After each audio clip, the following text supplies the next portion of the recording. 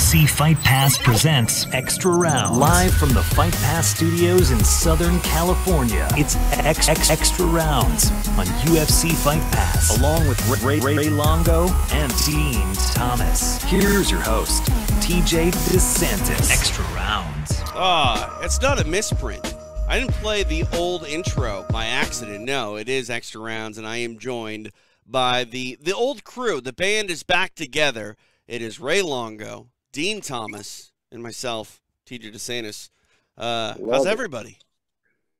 Good, man. I'm doing great, man. Yeah? This is amazing to be back with the crew. You know what I'm saying? I'm happy to be here. I mean, we got a superstar in Dean Thomas. You're all over the place, Dean. Any time with Dean is time very cherished by me. Yeah. And Dean, I tell you, you do a great job in between rounds. Really creative. You come up with some great stuff, man. It's awesome. Really Thank you, good. Man. I appreciate that. Yeah, really good stuff. Yeah, totally appreciate that. You're crushing it, Dean, and it's fun to watch. Like, I mean, how many events are you working a year, man? Like, I feel like it's 3 out of 4 weeks a month. Man, I'm working a lot because ESPN picked me up, so I'm working the pay-per-views, and then I'm working all the fight nights. So, I mean, I'm just having a good time, man, just trying to enjoy this and ride this out. See, well deserved. You live life like that Jim Carrey movie, The Yes Man, where you just say yes to everything. I do. Because you never know when it's not going to be there no more. Right. You know what I'm saying? Like, you don't know when them opportunities are going to come. So I'm like, all right, I'll do it. 100%. Well, I'm excited that you joined us this week because do either of you know what happened 25 years ago today? I do, because you told me. I wouldn't have known if you didn't tell me. Yeah, like, it's subtle. Like, I feel like not many people have actually called it out in the MMA world, but 25 years ago today in Japan was the first ever Pride Fighting Championships. And wow. I mean, it doesn't feel like it was that long ago. I mean, I hate to think that 1997 was 25 years ago. Oh, yeah, wow. dude, these dates are killing me lately, man. I tell you.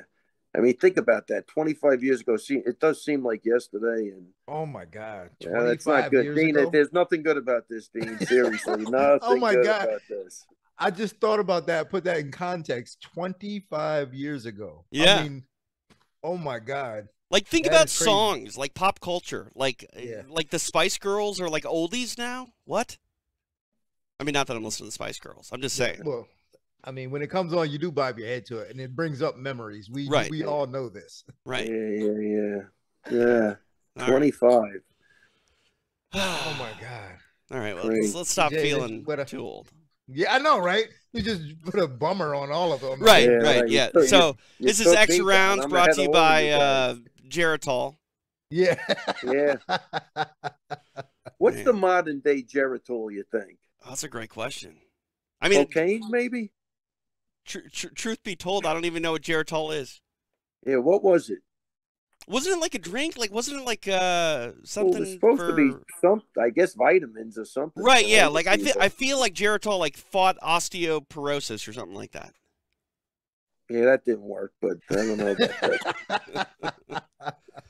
All right. Well, let's jump into things. Let's go pull up the Wayback Machine, if you will, and let's look at the first ever Pride FC.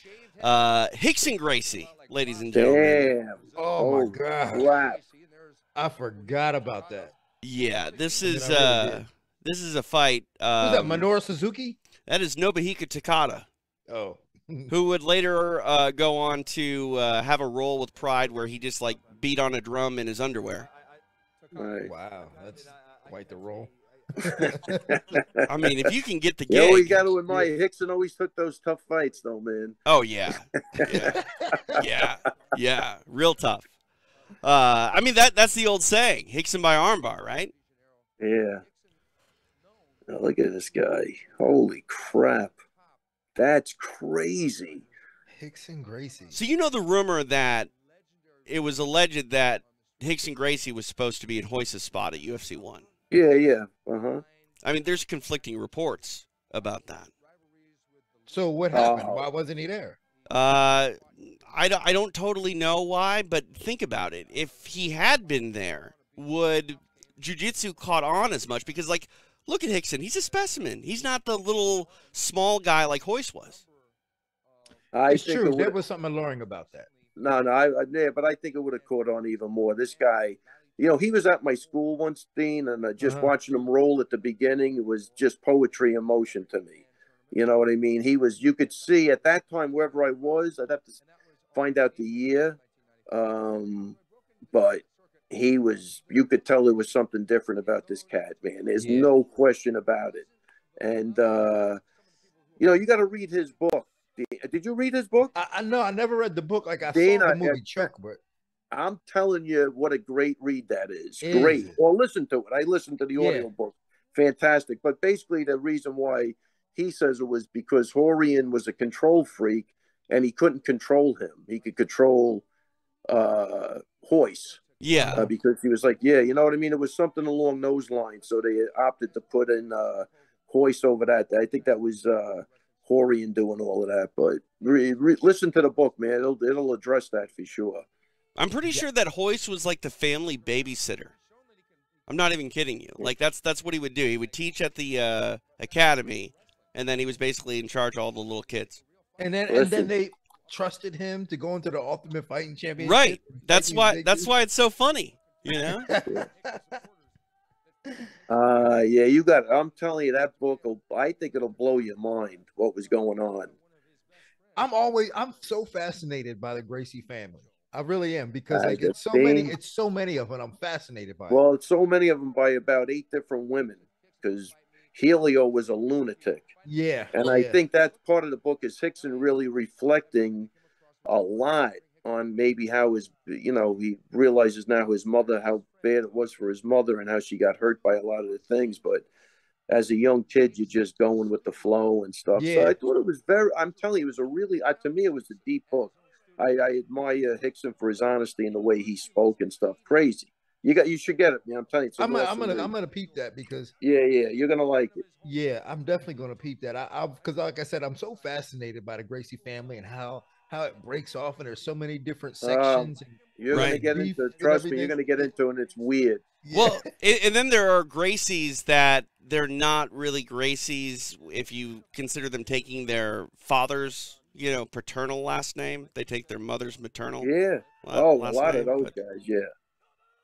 Oh, no kidding. Yeah. Ones that just didn't. I didn't want to be affiliated with the family. They were no, like, nah. no. They wanted to be affiliated with it. Like Hodger Gracie. His dad is not a Gracie. His mom's a Gracie. Right. Oh, no kidding. He was like, nah, screw that. Well, I mean, you want to get that branding. You know what I mean? Yeah, that's true. Yeah. Hey, what do you guys think about the national anthem? He could have been Hodja Hagelbaum, but he chose Gracie. Do you guys like the national anthem played before the main event here? Because I think there's some pomp and circumstance that comes with it.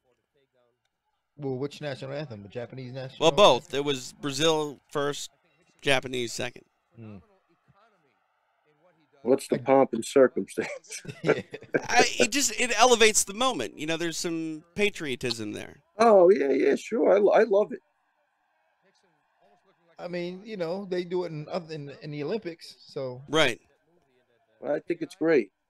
It's interesting because, like, I think about patriotism in mixed martial arts, and look at that footwork.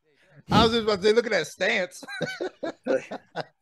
Like, who knew? Like we had no idea back then. Like this was this was it. And I tell you, that motherfucker had to be tough, fucking dancing around like that. Oh my God, I can't believe it. I want to go back to that. I know, right? Did we lose TJ? No, I'm here. I'm here. I'm sitting back. I'm sitting back. TJ, I want to see your face. What are you doing? Can you not see me? Now I see you. Yeah. Sorry, I'm here. Man, look at. Hold on. Did you guys watch that documentary back in the day called Choke? Yeah, I've seen that one. That was a great one. I used to try to breathe like him. Remember when he was in the waterfall and he was doing the breathing? I used to feel like I was doing that, but I couldn't even do that now. I'm so fat. No. I like that breathing. Yeah, I liked all of his. Was innovative, man. I think he was way ahead of the time. Man, he addresses even like I'll tell you another good thing both of you guys would like. Did you ever listen to Bob Anderson talk about when he met Holmes Gracie? No. Jesus, man, look that up on YouTube. Fascinating.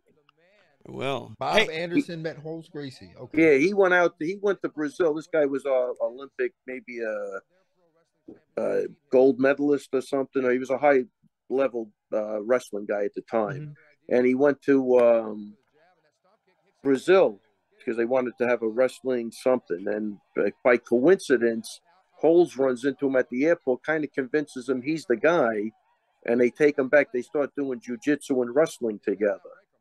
And they formed a great friendship. They both came out back to the U.S. and they entered a tournament that they both won the gold medal. It was like a huge tournament out here. He loved Holes Gracie, and right after that, Holes died.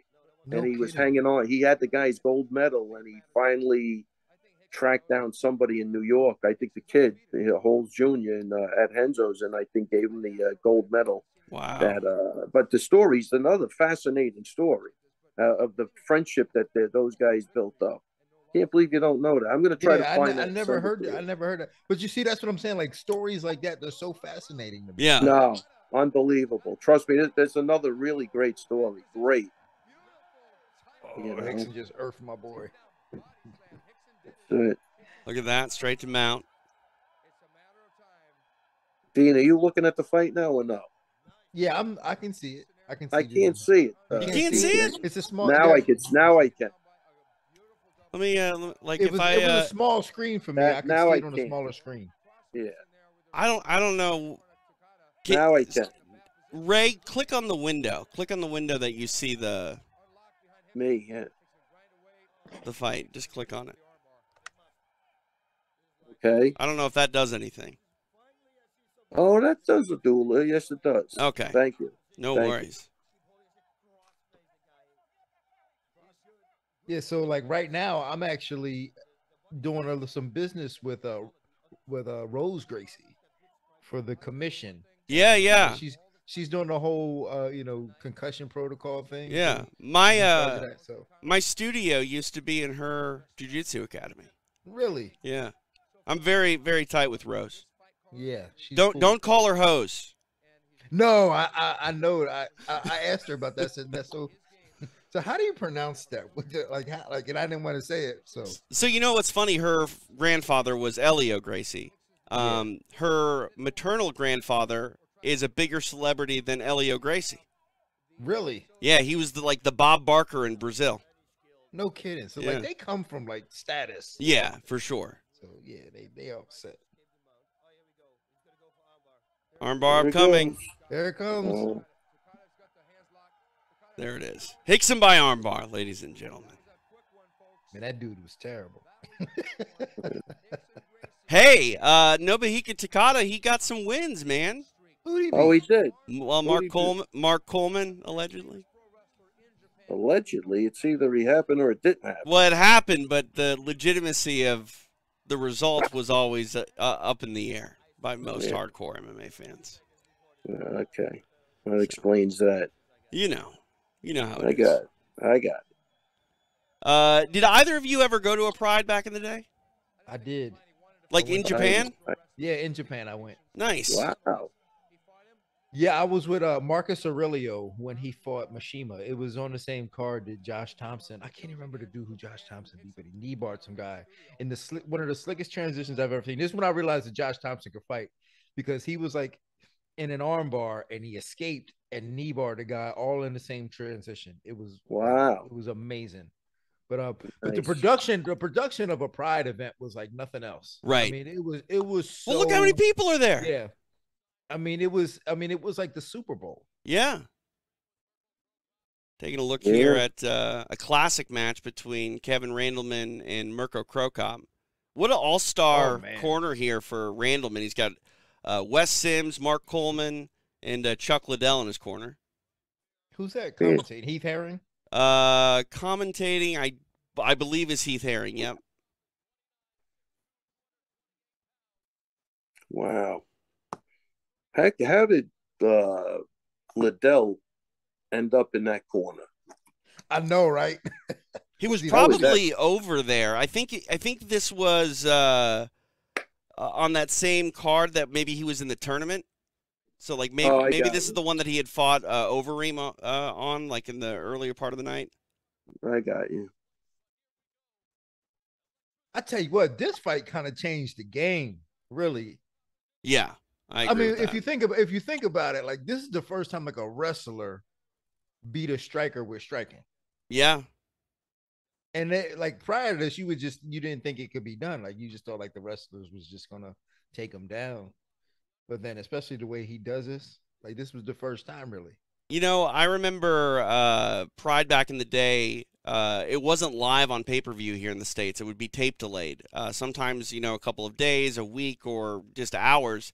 And I remember logging online and seeing the result of this where Randleman is, celebrating in the corner and Crow Cop is unconscious on the mat. And I thought it was a Photoshop.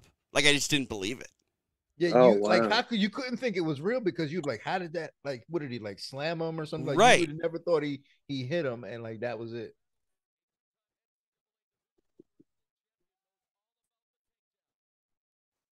I mean, look at this. Like, there's no doubt in my mind back in the day where I'm like, okay, yeah, this is exactly what Randleman wants to do. He doesn't want to stand at space with this man. And look at this, man. They're letting that go way too long. I know. Holy crap. I was just thinking about that. Like, look how long they're letting them. Well, I mean, they're not I mean, doing they got that anything. endurance round though. 10-minute opening round.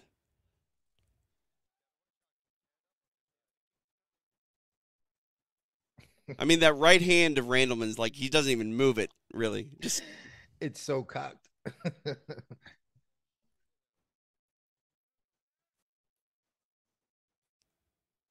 But Crow Cop never knew how to cut off the cage.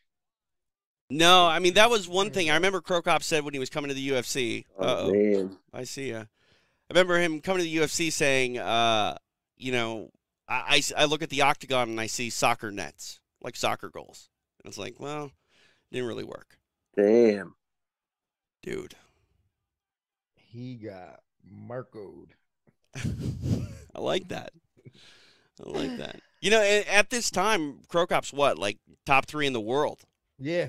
So that first shot he hit him, was that a left hook? I didn't even know it Left was a left hook. Yeah, left I thought hook. it was the overhand right. I thought he faked and came up with the overhand right, but he just straight up left hooked him. I don't know if he I don't- throws the right hand at all because he finishes with hammer fists on the floor and their left hands as well. Well, it's probably why he got hit. He was looking for the right hand the whole Right. time because the guy Yeah. had it cocked, and then he just, by luck, not luck, but whatever. I wonder you know. what the odds would have been for this. Like 2 Oh, billion to man. 1? Like no one as far thought as a knockout. Yeah, like Not a a win. knockout. Oh yeah, Yeah, knockout. Yeah. But what was it? Like, I think it was Well, Crow I think Cop's only second 'cause there fight was- in the was- UFC. only- Go ahead. Yeah, only because there's ground and pound. TJ probably wasn't Right. that big. Yeah, that's true. That's true. But I think Crow Cop's second UFC fight, he got knocked out by Gabriel Gonzaga too. He got head kicked by Gonzaga. Yeah, know. left head kick, left high kick. Yeah.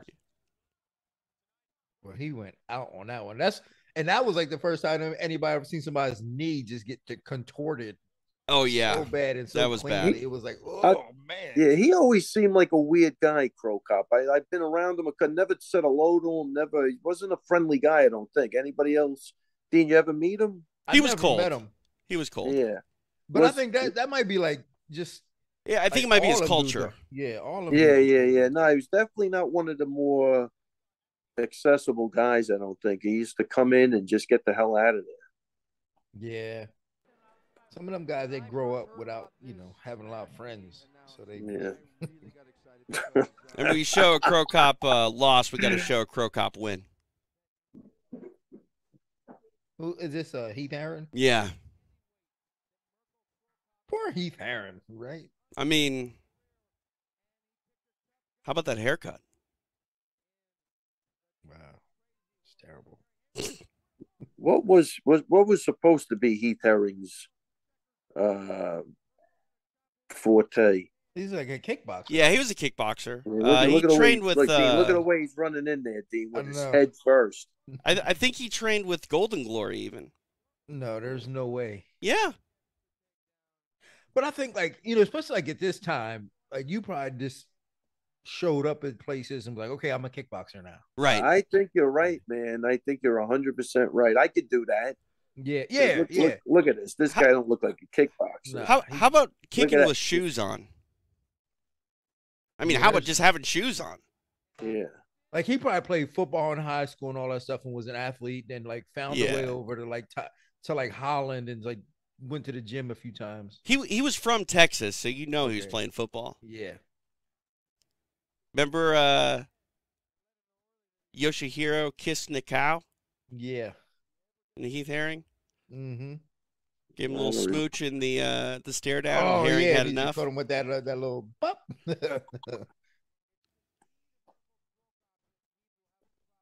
Yeah, this guy's a football player that showed up at a kickboxing gym one day. Yeah. He kind of broke out as a kickboxer when he fought Tom Erickson in Pride because he was like held down for a good portion of the fight, and then he got up and he started screaming at Tom Erickson and then like basically knocked him out. Herring was really good at knees on the floor. Jeez, what did he try? Oh, I love knees on the floor. I forgot about that, man. But knees to the floor? The knees on the floor. I mean, it's I great. tell you that definitely takes away the turtle position, boy. I know. Well, you see, and I like that actually to take away the turtle position because then it forces people to have a better guard. Well, a position is not a defense. That happens to me. I'm just sitting back to guard and I don't even have a guard. But yeah, but that's what I'm saying, and I think that's part of that's another reason why the guard is dead because you can't need it ahead, and guys can sit in that turtle position. Yeah, without no question about it, 100%. Look at Herring, just like content to take these knees off the crown of the forehead. And Herring sucks. Yeah. Sorry. It's crazy. I think Herring was definitely a product of his time. You know what I mean? Yeah, for sure. No doubt about it. No, I think Dean's got it pretty accurate. It was a time when the barrier to entry was nowhere near where it is today. And you had a lot of guys that liked to fight. And like, again, he probably was a football player. And, that was good enough to beat probably 80% of the freaking other knuckleheads that were out there. You know what I mean? So, but he's in the big show now against a legitimate guy. That's scary. Yeah, there was no real barrier to get in. I mean, it was just like, if you just like watched it on TV and was like, I can do that, Yeah. And again, probably, I don't remember what the timeline is, but there was probably no YouTube, right, where you could check a guy out. At this time, no. If there was YouTube, it was very early, and we're talking about like cat videos being the only thing on it. Right. So anything goes. Look at that liver shot just killed him. Holy crap. It was bad. Oh boy. What's this liver shot?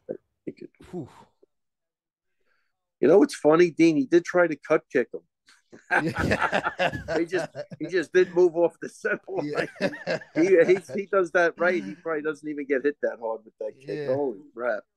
We're talking about knees on the floor. He did try. You see that? He tried. He tried. Talking about knees on the floor. Let's look at one example of probably the worst knees on the floor. Volchenkin or whatever his name was. Oh, no, that guy was a savage, man. Remember Igor, Mark Hudd just kneeing him in the head? Yeah. Where is it here? Here it is. Mark Coleman against Alon Goes. Oh, man, poor Alon Goes. And this is one of those situations where, like, people bring up this example of why knees are bad on the floor. But, like, dude, these guys aren't even in the same weight class. Alon Goes is probably 205 pounds here or less. And Mark Coleman. Oh, that was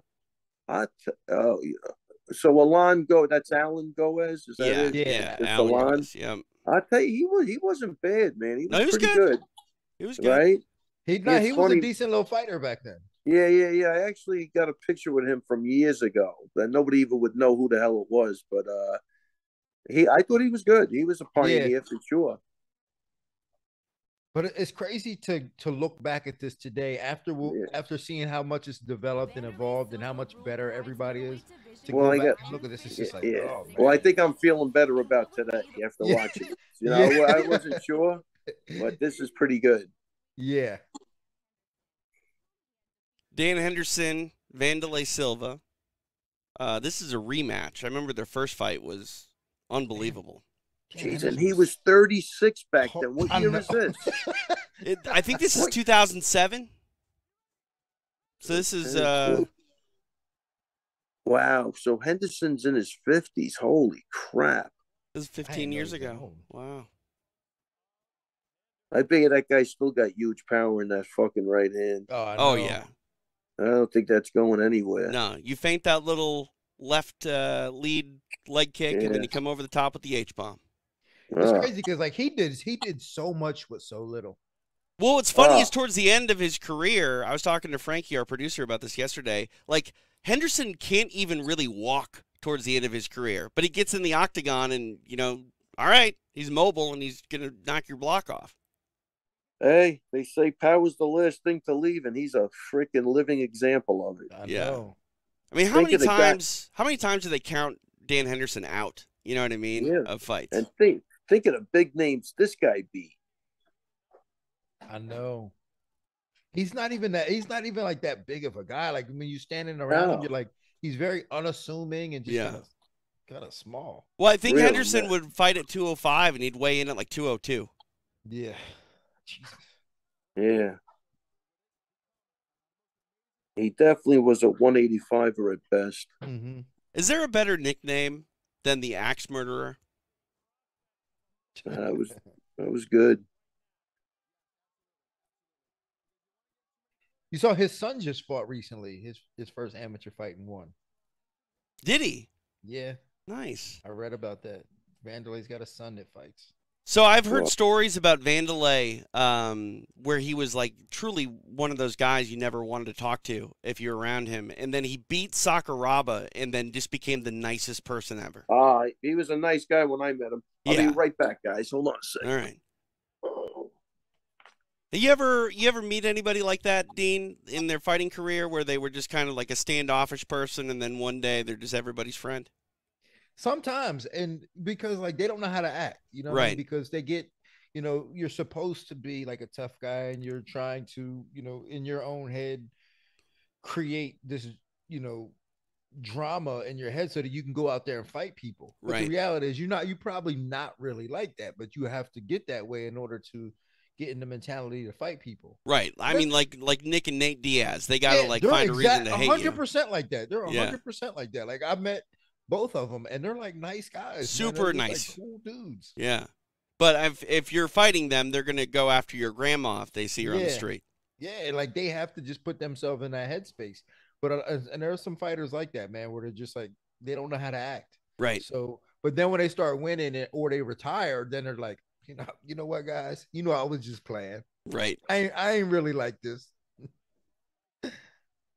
I make fun of Danny Castillo all the time for that, because Danny Castillo, he's still kind of getting that headspace as a coach. Yeah. And like you'll see him at the events, man, and he's hyping his guys up, and he'll be like, "Yo, man, you're gonna kick blah blah blah blah blah, this that, you're gonna f this guy up," and I'm always seeing him like Danny Castillo, you are a mean dude. And the last time, and I said it on TV, and he heard about it, and he comes up to me, and goes, "I'm a nice guy, man.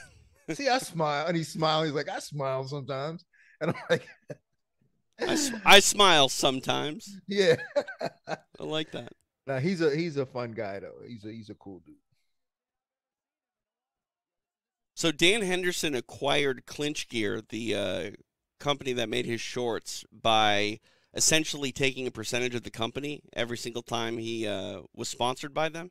Mm-hmm. And then one day he just owned more than anybody else. No kidding. Yeah. It was like 1%, 1%, 1%. Something like that. He's the majority Yeah. owner. Yep. Wait, I jumped out on that conversation. Who were the guys that you said, became nicer after a certain point? Nobody in particular did Dean mention. I'll tell you, who I think for me? and it's a little off, but I absolutely love the guy, is Rashad Evans. I think has become so much more personable, man. It's amazing to Yeah. He's a What's he laid like, back guy now in retirement. oh my Oh, God. No but no, question. I don't have a lot of history with him as he was fighting. Like when he was like in the top of his career, I didn't have a lot of history with him. To I don't me, know him like that. To me, he was a guy that wasn't necessarily a jerk or mean in any way, shape, or form, but he was a guy that definitely was like a fighter, and he wasn't super laid back unless you were kind of in his inner circle. Mhm. Right. I think, I've been around the guy, it was maybe a hello or whatever, but now he's just so, I mean, I always have a blast when I see him. He's funny, he's engaging. I don't know if it's the fucking mushrooms I or was about whatever to say the hell he's doing. he's super spiritual and Yeah, he's no, into some Zen type stuff. yeah, It's he's great. great. He gives a totally different persona, than when he was walking around as champ. I'm not saying standoffish because I'm never looking for anything, but not like he is today. I think he's completely done a 180. Yeah, yeah. The UFC has a way of breaking you down, D, and you know what I It, mean. Like there they was will when I humble went. you quickly. Now let me tell you something. When I inducted Matt into the Hall of Fame, I remember seeing it. So they had one of those weekends where they had 3 fights. Yeah, So I like I think remember. Yeah. I had tickets to the first 2 nights of fights. The third, the pay-per-view show, definitely not. And I run into Rashad in the freaking lobby of the hotel. He said they didn't give him tickets. And this was whenever that was, when I inducted him, not that long ago, right? But Yeah, yeah. so I think like again, they have a way of putting you in a picking order that makes changes you a little bit. I mean, they humble you quick. I mean, they let you know that there's levels to this. Yeah. You know what I'm saying? Like when you think you at a certain level, and then then they put you in your place no, real quick. Just when that poor Josh Emmett thought he was doing something, they gave him the nosebleed seats. Yeah. Oh yeah, we got your seats. So we got you a couple of seats. and you look down. Tom Brady's down in the front row. You know what I'm saying? Yeah. You're like, wait a minute. Yeah, they let you know real quick, man. They let you know. Right. He got the message really quick. I get it. I'll get back in line. Sorry. Yep. Hey, I hate to say it, but can I please have Kim Kardashian's seat next time? I hate to say it, guys, but like I'd rather be first row, second deck at a UFC event where I can look down at the octagon, but also have like a clear sight line to a screen because you're watching the monitor no matter where you are. Yeah, you know what it is for me when I go and I sit like ringside and I go with like the guy. It's just so many people you're catching up with, and was always with Weidman or Al. Right. We're having a blast, man. There's other guys, Volante. Yeah.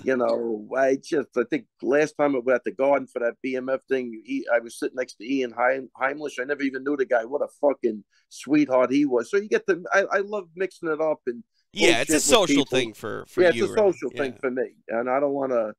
I could watch it at home, but when I get those good seats, it's just a social thing. And, oh, for sure. It's like being in high school and seeing all your friends. Yeah, without a it's doubt. great. Yeah. It's amazing. That's why I love my job. And you guys come down and you're with your friends. And y'all win. I'm like, yo, I gotta go say this to my boy. I'm with you 100%, man. I love that. You know what I mean? That's even if I stop tomorrow, I hope I could continue just hanging out and bullshit. And I love watching the fights, but that to me is like you said, it's more of a social thing, but. I've always had fun with it, man. Well, that's one thing I will say. No matter how big the UFC and mixed martial arts gets as a whole, like the core people that work in the business has remained pretty small. Like it's something where everybody knows everybody. It's John Morgan, Mark Raimondo. Right. I love Raimondo's a good guy. No. Oh yeah. He's a good dude, man. Yeah, he's and Morgan too. I just saw him at the CFFC. They're just that's what. Look, it always, like it always was. Look, back in the day, Dean, we were there years ago, right? Yeah. And we've seen it change, and everybody was on a very personal level. You know what I mean? Right. And then it kind of got a little corporate, I think, but still not bad. Still hung together, but. Even, like Berkeley, even. I still see him, but I mean, I used to love seeing him there. And it was just like a happy place, man. I don't know. You're doing your thing at home and then you get a weekend to go and bullshit with people that you like and haven't seen in a while. And I don't know. To me, That's my comfort zone anyway. Right. Well, I mean, Ray Longo hitting the town with Bruce Buffer. but you know what? But we you're had a right about pistol. that. And I think the way to stay in this game for a long time is you do have to recognize when the UFC's going to put you in your place, that you have to recognize where your place is. Because I think that's when people get pissed off at the UFC.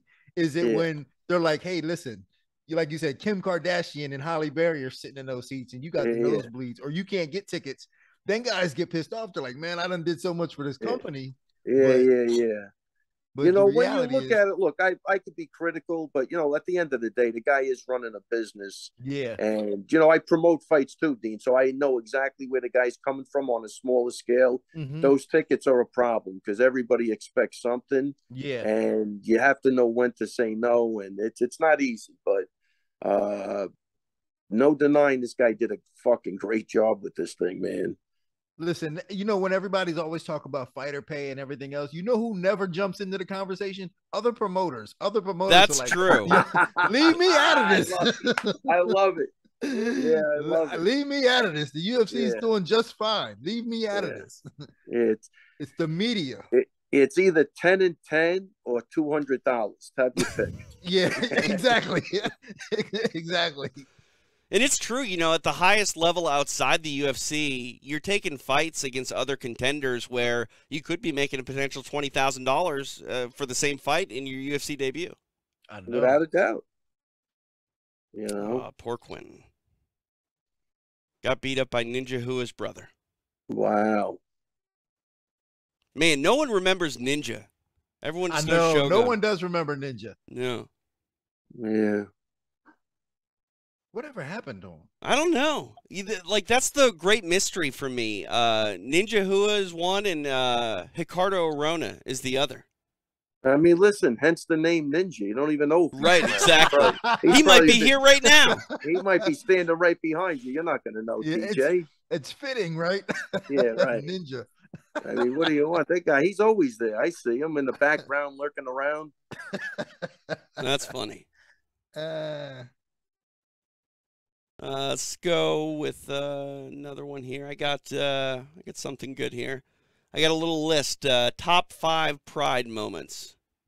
Oh yeah. This should be number one, huh? That's my number one for sure. Yeah. I think it is number one, but they start with it. So we got number 5 right here, which is Diaz and Gomi. That was awesome. Yeah. That was amazing. The record books do not reflect this one. Well, you know what? We all know it existed. Oh yeah, no, right. Well, they got to go back and include it now, right? Everything's upside down with that. I don't know. Probably not. I mean, they should, in my opinion, they should.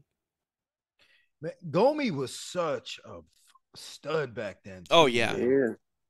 I mean, there was a time where Gomi had a legitimate claim to be number 1 in the world at 55. Yeah, no doubt.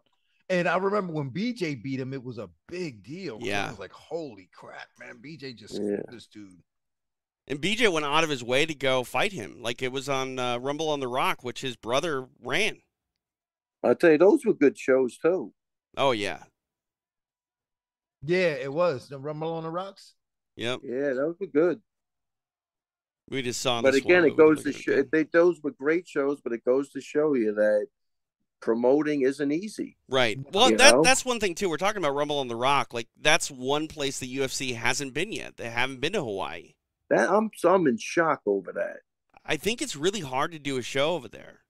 Obviously, you got to fly in everybody. That's a little bit more expensive. And then on top of that, there's not a great arena to do it in. The Blaisdell, where a lot of those shows took place, I think it only seats like 5,000 people. Really? Yeah, but TJ, that's 5,000 more than the Apex. That is true. But the Apex, everything's there. They don't have to bring anything. Yeah, but just to get just to spread the show out, I think Hawaii would be fantastic. I agree. But especially where they could have did that when Holloway was really big here. Yeah. Or BJ Penn. Bellator's been there. Yeah. I don't know.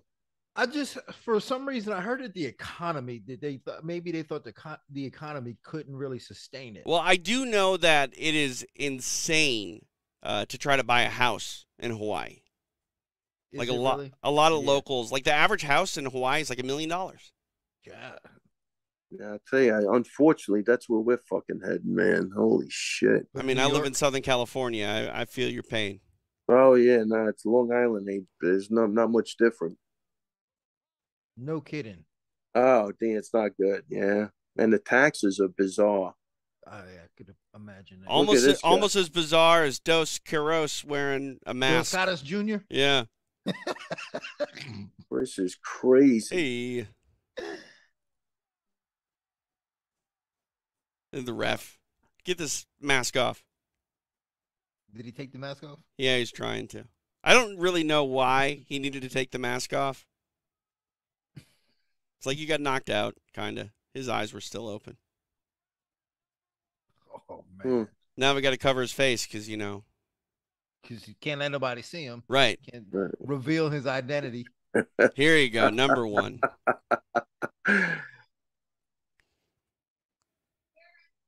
Do you remember Takayama's nickname? Sexy Yama, that one? No, that was that guy was in the UFC. yeah. Takayama was known as the Hot One. Wow. HAWT. Hot.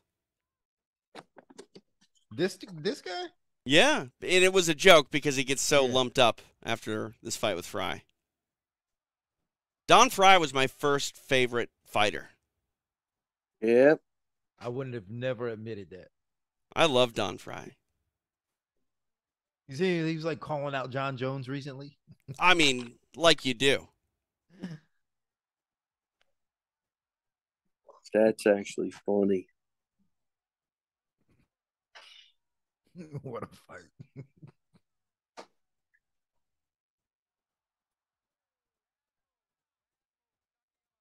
Did he just pull Don Fry into mount? Yeah, he pulled him out. Look at this. Looks like could be a gift wrap coming up. Did either of you ever get a chance to put on Pride gloves or see Pride gloves? Up close and personal? I don't believe so. Everyone brings up the fact that they were like curled. There was like a curl to them, so they didn't poke your eyes out. I don't even remember. I don't know, but if that was true, I'm sure the UFC'd be using them. And they also had laces, so you would. And this guy looks like he got poked in the eye about 3 times. Yeah. The hot one. The hot one looks like he's been eye poked. Yeah. Yeah. Let's see here. Anything else we need to hit? Nah, I think we're good. So let's go over here. Being that the band is back together, I thought we would hit a couple things before we get out of here regarding UFC 280. It's a couple weeks out in Abu Dhabi. Dean, are you going? No, I'm not going. I'm not going. I'm enjoying it from home. Ray Longo's going. Damn, Dean. Who's taking your spot over there?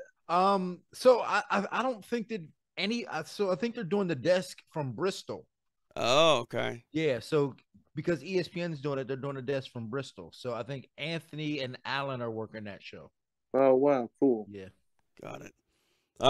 It is headlined by Charles DeBronx, who is. It's weird because like I keep wanting to say defending his title, but he's not. He technically is. Yeah, he's trying to get it back against Islam Makhachev.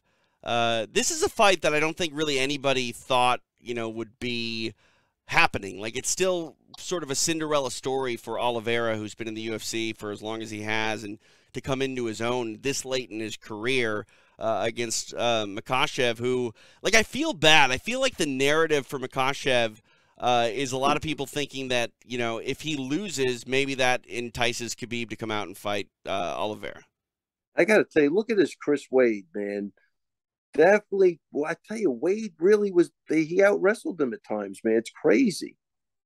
So Chris Wade, he's a New York kid, right? He's He's a Long Island kid. Really good wrestler. I mean, just think of that. That's years ago, and he's still doing good today. Yeah. But he fought, they gave him some of those Dagestani wrestlers. I think he had a couple of them on his career. So he's tough, man. He did great.